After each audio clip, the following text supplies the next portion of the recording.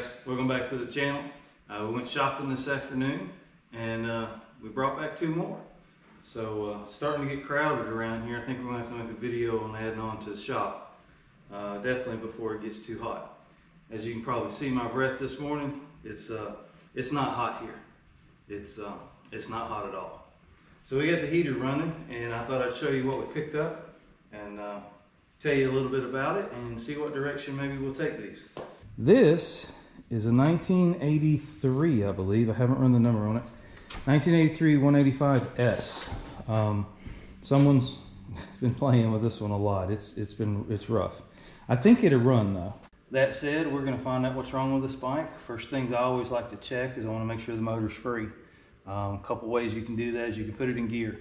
You can rock it back and forth. If you can feel the engine cycling or the piston going up and down, the transmission engaging and things working as they should, that's a good sign. But if you didn't have a chain on the bike, which is common, chains break, chains wear out. People take them off, they never replace them, and the bike gets parked. So how would you check it then? If you had a pull start only bike like this one, what steps would you go through to verify it's not locked up? Well, unfortunately, at the seller's property, you probably can't. But once you get it home, that's the first thing you want to find out. Well, everybody thinks they can weld that shifter on there and it'll be just fine. And it will.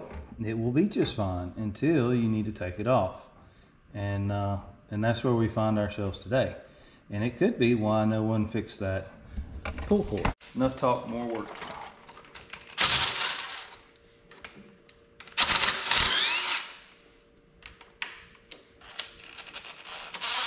Be careful.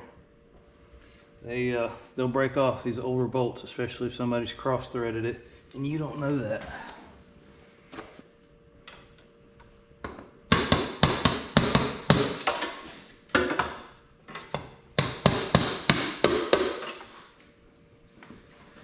And that's a pretty good way of removing that cover without prying on it. If you pry on it,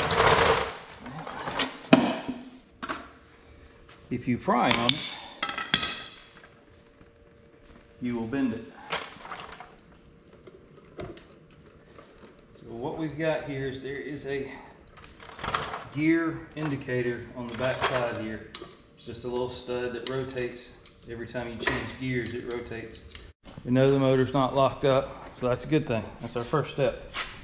Next things we want to check for spark. Well, you would check for that in this situation, we're using a drill like so, not an impact driver. An impact driver will back the bolt out, where a drill will turn it slowly up to speed, and it won't back the bolt out of the crank, but you don't want to do that.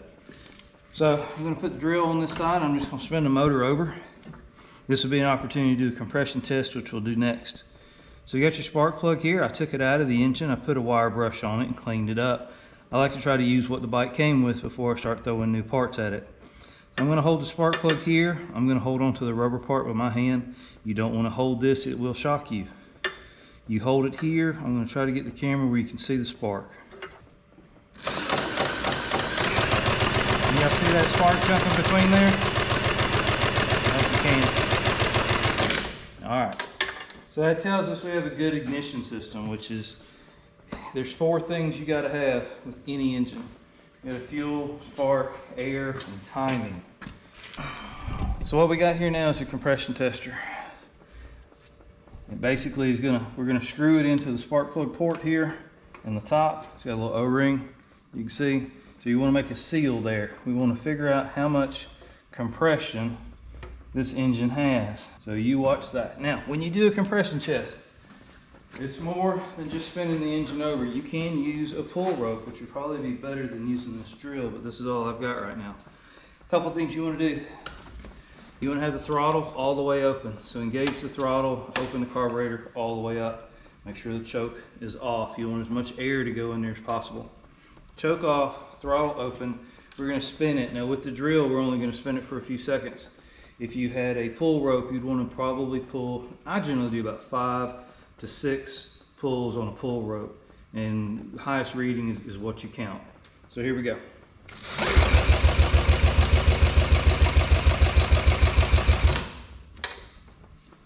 All right, so how'd we do? coming up a little short. We're a little low.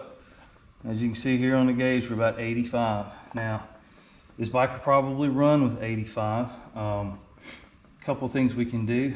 Because it hasn't run in so long, we won't hold this as gospel yet.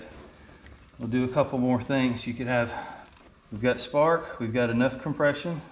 I'd say a minimum is about 75. If your engine has only got about 75 PSI, there's a strong chance it will not run. You may get lucky and it may fire and run for a little while, but it is not going to be nice. It's going to smoke. It's going to make some noises. Now, the target on this motor, if I'm not mistaken, is around 140 to 150 PSI. You want to be up in that area for good compression or good combustion. So we are definitely low. Now, that doesn't mean it's not going to run, but the chances are is it probably is going to smoke a little bit. So now we know we've got 2 of the 4 things we really need. We've got compression, and we've got spark. Fuel is easy. Ignition is probably causes more people problems than any of the other 4. Timing, we will cross that bridge when we come to it. If we verify spark, and we verify fuel, and we verify air, and it still doesn't run, or it runs poorly, or backfires, or kicks back when it does start, then we will go into timing.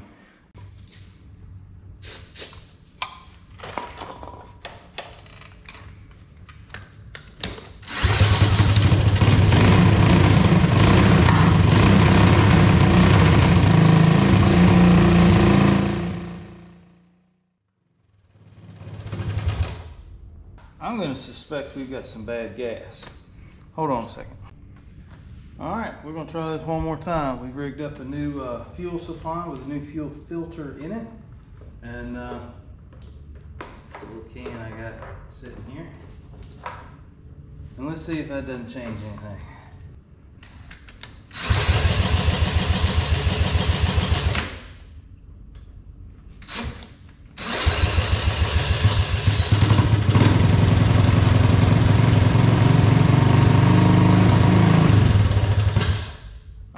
So that was our key, that was our fail-safe.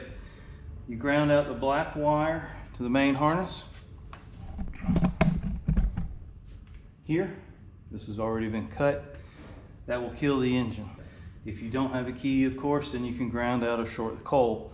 That will also turn it off. So now we know we have a safe way to turn the bike off.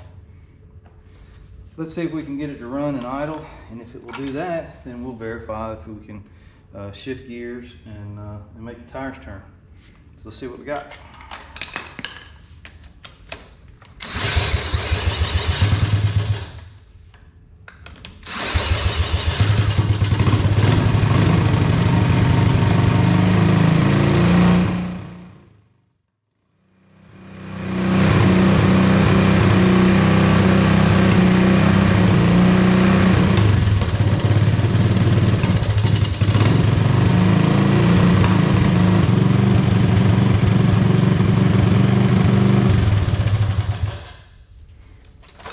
Like that, we turn it off. It's getting a little long, so I'll have to just swap the carburetor for a new aftermarket carburetor. All right, now we got our pull rope back on. Let's put our pull start assembly back on.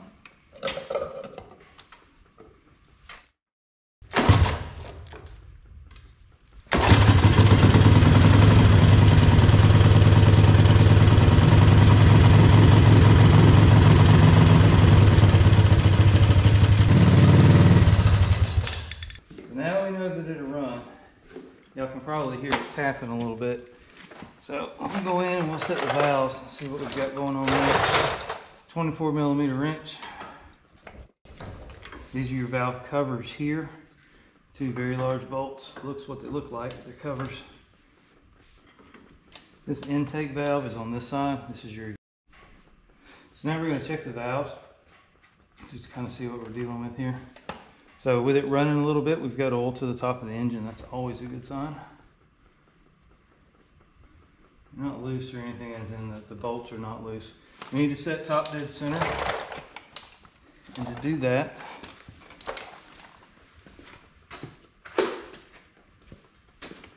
They actually make a tool for this. A lot of guys use a quarter, a little pry bar here.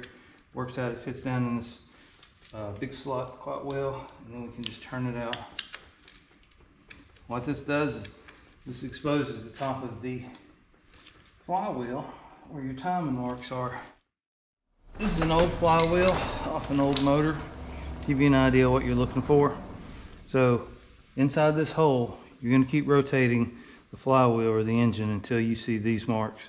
You have an F for fire, you have the center line, and you have a T for top dead center. So for timing one of these engines, what you want to do is you want to pull your pull rope until the flywheel comes around. Looking through this hole, this is an example. This is another flywheel off another engine.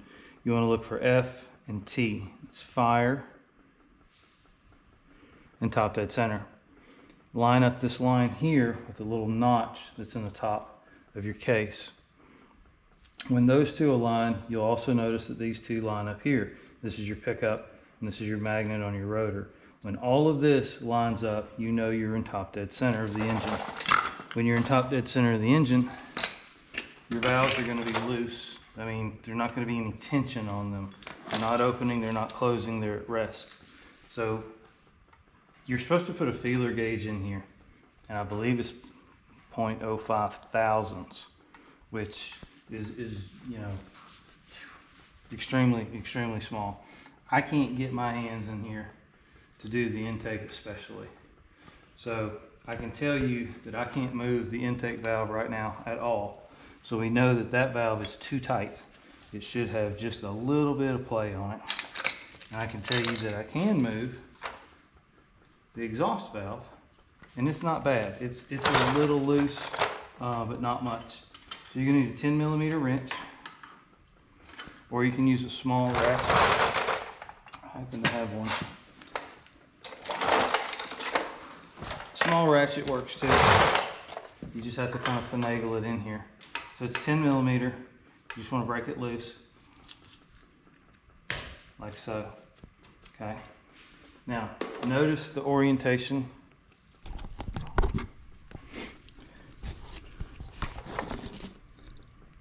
of the screw. There's a flathead screw there, and you're intended to use a little short screwdriver and rotate it, and this is the actual stem of the rocker. As you see, it's loose. Okay, hear that tap? And the engine's running. That's what you were hearing earlier, a little tap, tap, tap, tap, tap, tap. So what I like to do is just take a screwdriver and run this down a little bit. Like I said, this was not really that bad out of adjustment. And for first starting an engine, that's too tight. When you first start one that's been asleep for a long time, having the valves loose is a good thing. If there's any corrosion built up or carbon built up on them, it gives them an opportunity to kind of knock all that loose, any rust. Knock all that loose when it does fire. If they're really tight, then they're not going to have that opportunity. A little bit less. So what I'm doing here is I'm looking at the actual relationship of this line.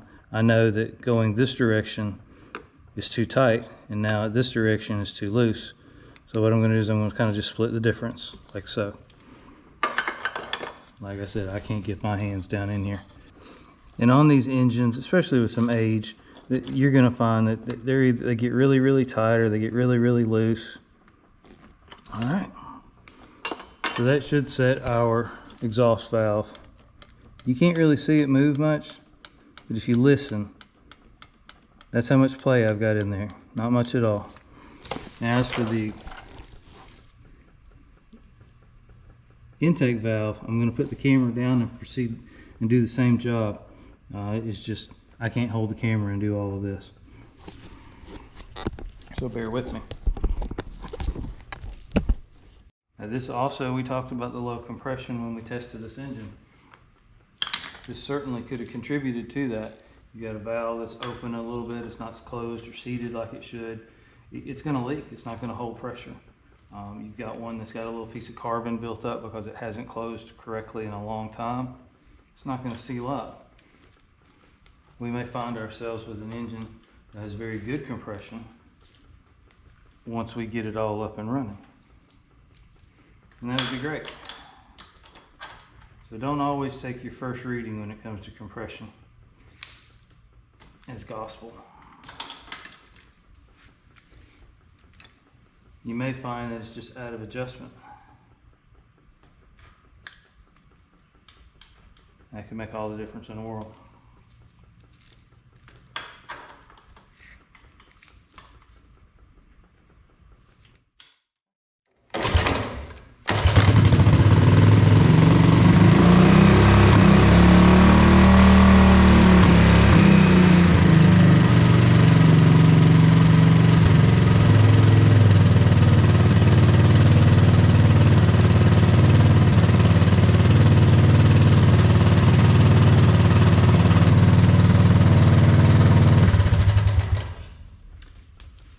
So the reason I went to the next step after putting the carburetor on to check the valves was because it was not wanting to idle. I had to turn the idle adjustment screw all the way in, and that's kind of an obvious sign for me that you've got a valve that's not acting properly. Generally it's the intake valve, which in this case that one was really tight, and so that actually worked out as the correct diagnosis. As you see now, I was able to turn the idle way down, which is where it should have been in the beginning. And it was much smoother as it was running. I'm going to go ahead and reassemble this air box. And I'm going to grab the tank. We're going to change gears here. All right, first ride, 1983, 185. Total, probably have about 4 hours in it. Let's see what we've got. Choke on, fuel on. Cold start.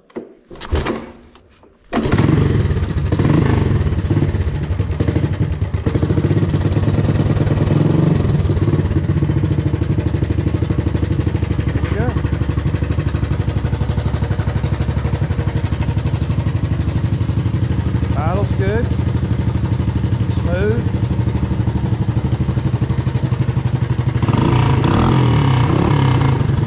Exhaust has got a rattle to it. Seems to be running well. We'll do a compression test later after we get it warmed up.